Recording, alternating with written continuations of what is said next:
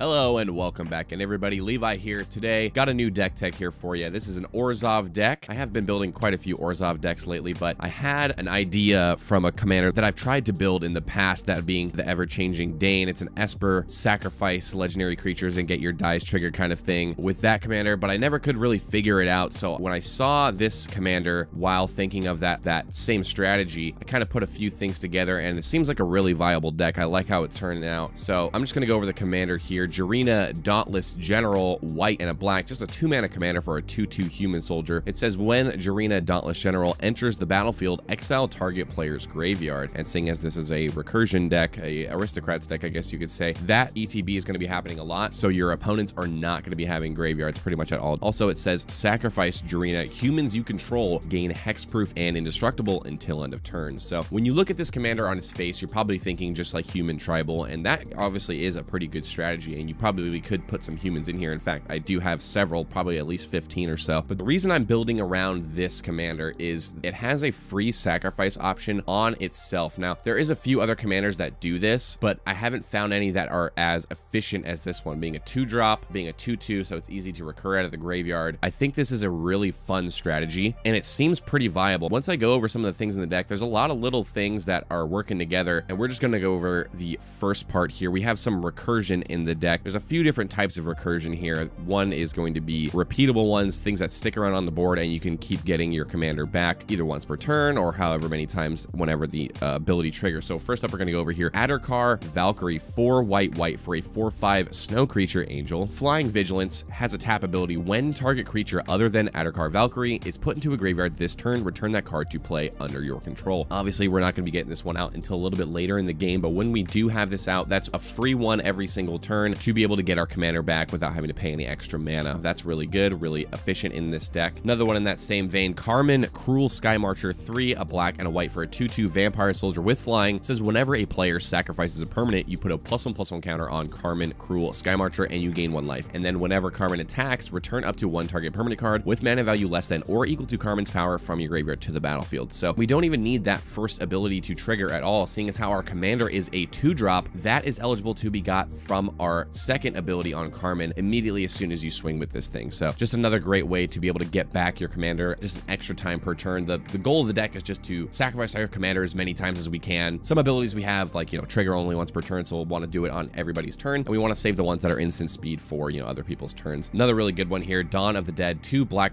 for an enchantment. At the beginning of your upkeep, you lose 1 life, and also at the beginning of your upkeep, you may return target creature card from your graveyard to play. That creature gains haste until end of turn, and then you exile it at the end of the turn. So you may think that exile at the end of turn thing is going to be bad because we want to be able to recur our commander, but before that trigger goes off, we can obviously sacrifice our commander to its own ability, therefore negating that exile clause, and then that just equals a free recursion on our upkeep every single turn. So that's a really strong one. I like it. Another cool one here, Gift of Immortality, 2 and a white for an enchantment aura. Enchant creature, when enchanted creature dies, return that card to the battlefield under its owner's control. Then you return Gift of Immortality to the battlefield attached to that creature at the beginning of the next end step. So this is a little less good than the other ones. If you have only one way to recur your commander, like the Gift of Immortality, and not other ways, you probably want to use this first and then use the other ones. So say you sacrifice your commander, and then before the beginning of the next end step, you bring it back with something else. I don't think the Gift of Immortality will reattach to it, seeing as how it's a new permanent. So you just got to be careful of the sequencing here when you have this on your commander. Another cool one here, Luminous Broodmoth, 2 white for a 3/4 insect with flying. Whenever a creature you control without flying dies, return it to the battlefield under its owner's control with a flying counter on it. So this is like an every other time it dies, you get it back for free kind of thing. So you sacrifice it, and then you can bring it back with some other ability like your Carmen Cruel Sky Marcher, and then once that brings it back, it won't have a flying counter, and then the next time it dies, the Luminous Broodmoth will bring it back again. So you can get this one multiple times per turn if you have other ways to bring it back, not just the Luminous Broodmoth. So it's really good with other strategies in the deck. Another repeatable one here, Moira Urborg Haunt, 2 and a black for a 3/2 Spirit Wizard with Menace. Whenever Moira Urborg Haunt deals combat damage to a player, return to the battlefield target creature card in your graveyard that was put there from the battlefield this turn. So firstly, it has Menace, which is really good for that combat damage trigger. You swing this at somebody who only has 1 creature, and then you're guaranteed to get that trigger. Only stipulation is you have to have sacrificed it this turn. So if you have another way to bring it back, you bring it back with that and then sacrifice it to its ability, then have Moira bring it back with her ability. So that one's really good. A couple more notables here, Radadrobic of Urborg, 2 white and a black for a 3/3 zombie wizard with vigilance and ward 2. 2, which is always nice. Other zombies you control have vigilance. Whenever another legendary creature you control dies, you create a token that's a copy of that creature, except it's not legendary, and it's a 2/2 black zombie in addition to its other colors and types. So this one technically isn't really recursion. You're just kind of creating a token of your commander. We only really care about the death trigger, so we don't really care if it's a token copy or our actual commander, because I'm going to go into obviously some death triggers a little bit later that will help us win the game. But Radadrabic just gets you an extra one every single turn that you don't have to pay for. It's really nice. Next up, this one could be good, it could be bad. I do have quite a few artifacts in the deck and some legendaries, so there is a fair amount of times that this is going to be able to trigger. Teshar Ancestor's Apostle, 3 and a white for a 2/2 bird cleric with flying. Whenever you cast a historic spell, return target creature card with mana value 3 or less from your graveyard to the battlefield. So even if I'm not a heavy historic deck, I think it's worth it just to put this in here for your mana rocks. Like we've already seen in this section, there's a lot of other legendaries that will be triggering your Teshar, then getting back your commander. So last but not least, there is some one-shot effects I have here. Not Dead After All, the most recent version, I believe, from Wilds of Eldraine. Just 1 black mana for an instant. Till end of turn, target creature you control gains. When this creature dies, return it to the battlefield tapped under its owner's control, then create a Wicked Roll attached to it. The Wicked Roll is +1/+1, and then when it's put into the graveyard, each opponent loses 1 life. So just a nice little tiny bonus on there, but I did want to have some of the little one-shot effects that do get your commander back, even if you don't have some of these other ones, which you most likely will, but just in case, I wanted to have a couple in here. I don't have all of them, but the 1 mana ones I did put in here. So as you can see, it seems quite likely that we're going to be able to get our commander in and out of the graveyard several times per turn, if not on everybody's turn, and that will be able to get us a lot of death triggers. So obviously you're in a black-white aristocrats deck, so you're going to have all the usual suspects like Cruel Celebrant,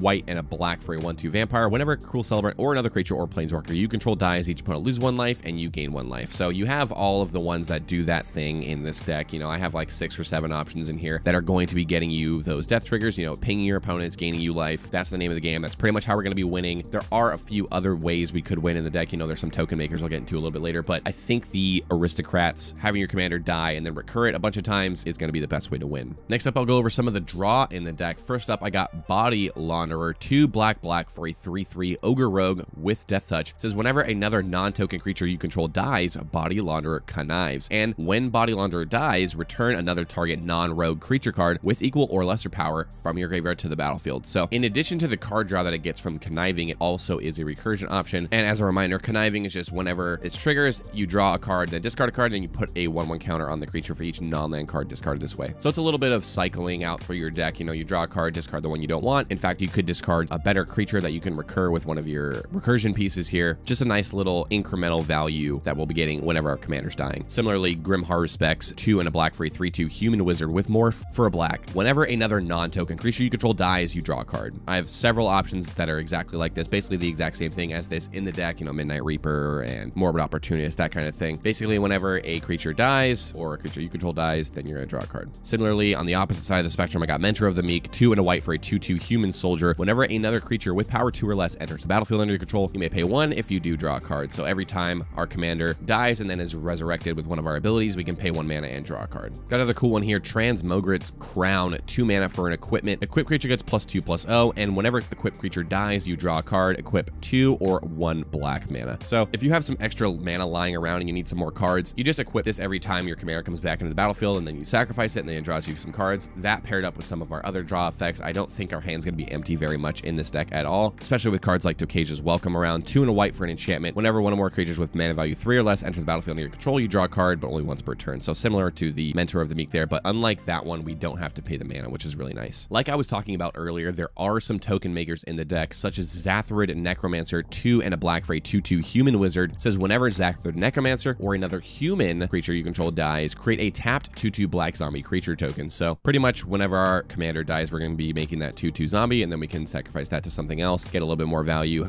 maybe swing with it in combat, and then it'll die and then get us more dice triggers, which is also really nice. Another one similarly to that one, Teysa Orzhov Scion, 1 white black for a 2/3 human advisor. You can sacrifice 3 white creatures to exile target creature, always decent. The main reason we're running this one is whenever another black creature you control dies, create a 1/1 white spirit creature token with flying. So obviously it itself makes the white creatures, but there's also a couple other ones in the deck that does the same thing. Next up, I'll go over some of the removal in the deck. First up, Cathar Cathar Commando, 1 and a white for a 3/1 human soldier with flash. You pay 1, sacrifice it, destroy target artifact or enchantment. So I like this one over, say, something like Disenchant or something like that, because it is, for 1, it's a human. That's also really good. 2, it has a sacrifice ability, so it's dies triggers, and it is 2 mana value, which some of our recursion requires 2 mana value or less creatures, so it's able to be recurred with some of our recursion pieces. That way we can get more removal for our 1 card that we put in the deck. You know, repeatable effects like this are always a lot better when you have a big recursion package like this, so that way you don't have to waste it on instants and sorceries that are just one-shots like Generous Gift or something like that, which I do have in the deck. I think they are necessary because they hit any type of permanent, but you also want to pepper in some of these other ones like Westfold Rider, 1 and a white for a 3/1 human knight. Sacrifice Westfold Rider, destroy target artifact or enchantment, activate only as a sorcery. So it's basically the same thing as the Cathar Commando. However, we don't have to pay the mana for it, which is really nice. Another cool removal piece that fits flavorfully in the deck, Royal Assassin, 1 black for a 1/1 human assassin. You tap this to destroy target tapped creature. So it works in a couple ways. If our opponents are planning on hitting us, we can tap this and destroy the creature that's attacking us, and that's pretty good. But also, just whenever a creature becomes tapped, you know, if an opponent has a commander with a tap ability, you can tap this to destroy that. Also, it's a 1/1, 3 mana, so it's easily recurred in our deck if somebody wants to go and destroy it. So I really like this small but efficient removal package that I'm running in this deck. It's cool, it's resilient, you can get it back with the recursion, and it totally fits the overall theme. Some of the more unique ramp pieces here: Black Market, 3 black for an enchantment. Whenever a creature dies, you put a charge counter on it. At the beginning of your pre-combat main phase, you add a black for each charge counter on Black Market. I have this in several of my decks that have a lot of creatures that are dying all the time or killing a lot of my opponent's creatures, and the amount of mana that you get from this is absolutely insane. If your opponents don't deal with this, you're going to be getting upwards of 10-20 mana per turn because your commander is dying so often and so cheaply that once you have this out, you just get tons of mana every single one of your turns with it. Similarly, Pawn of Ulamog,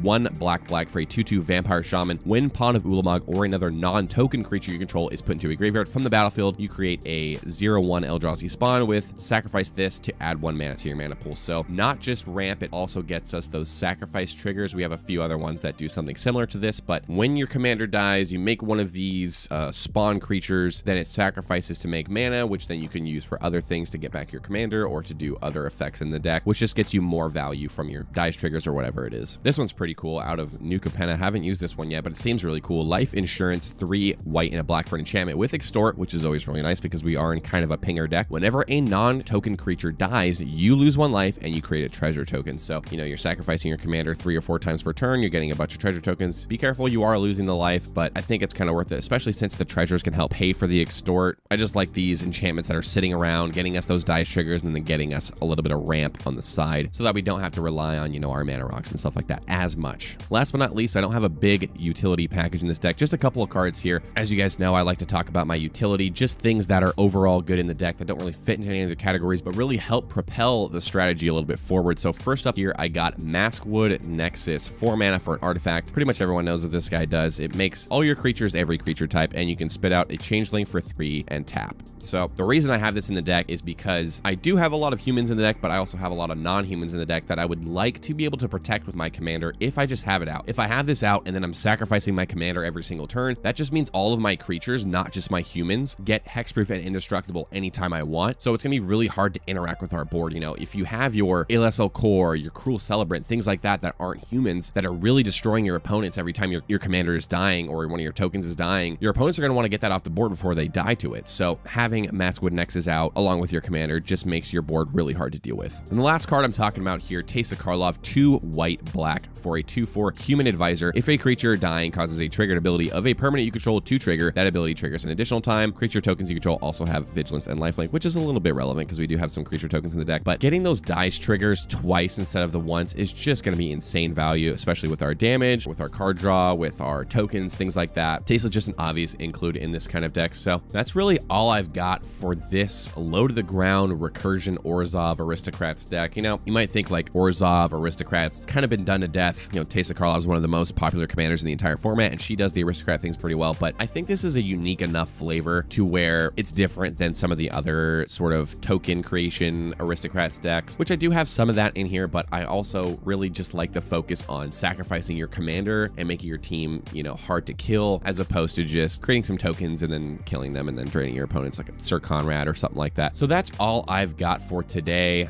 I have the entire deck list down in the description if you want to click on my Architect link. Also, I just recently hit hit 500 subscribers. So I just really wanted to thank all of my viewers and subscribers that keep coming back and watching my videos for your continued support. I'm planning on making a lot more videos and hopefully being able to spend more time on this channel during 2024. So thanks so much for stopping by. Go ahead and leave a comment down below if you have any suggestions for this deck or for future decks that you might want to see me build, see my take on it. And that is pretty much all I've got. So thank you guys so much for watching. I'll see you guys on the next one. All right, take care.